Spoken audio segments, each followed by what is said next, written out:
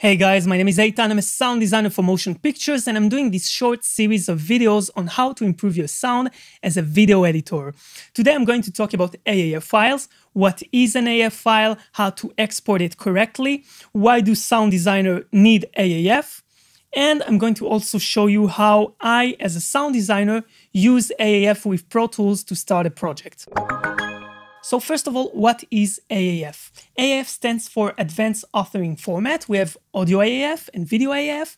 And of course, we are talking about Audio AAF. So when a sound editor opens an AAF file, he's going to have all those clips arranged in exactly the same way in his DAW. A DAW is a digital audio workstation.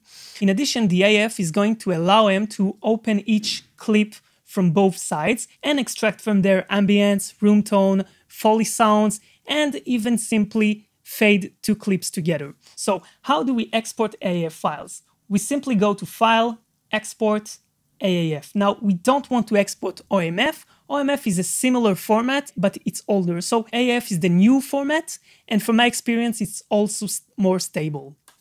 So now you'll have to make a few selections. Mix down video and use tape sources when present. I'm going to leave that unselected. Break down to mono, yes, enable that. Render audio clip effects. So usually the sound designer will prefer to work on the original audio clip, so I'm going to leave that unselected. 48, 24, just leave it that way. And then you're going to be asked to choose between embedded audio and separate audio. So how do you want your AAF to be? You have two ways. The first one is all the sound together in one file, which is great. I prefer to have this embedded. And the second option is to have the AAF separated into audio files and the AAF itself, which tells the program how to arrange the clips. All right, so I think that have it embedded is much easier and much better.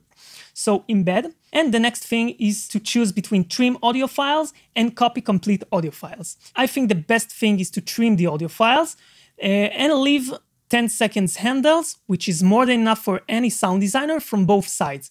All right, so I'm going to choose OK. Now we're in Pro Tools. I already have my video clip in the session, and I'm going to simply import my AAF file.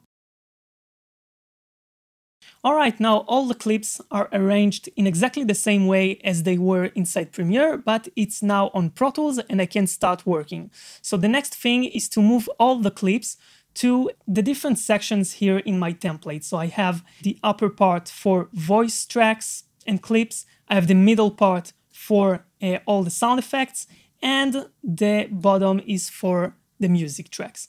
All right, so I'm going to move everything now. All right, so now all the clips are inside the template. And first of all, I'm going to start by editing the dialogue.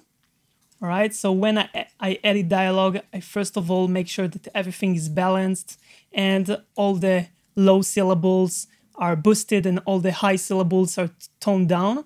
And then I'm going to use noise reduction, EQ, compression, and other tools to make the dialogue cleaner and brighter. And then I'm going to go to the sound effects section, add sound effects, add Foleys, record things to make everything more interesting.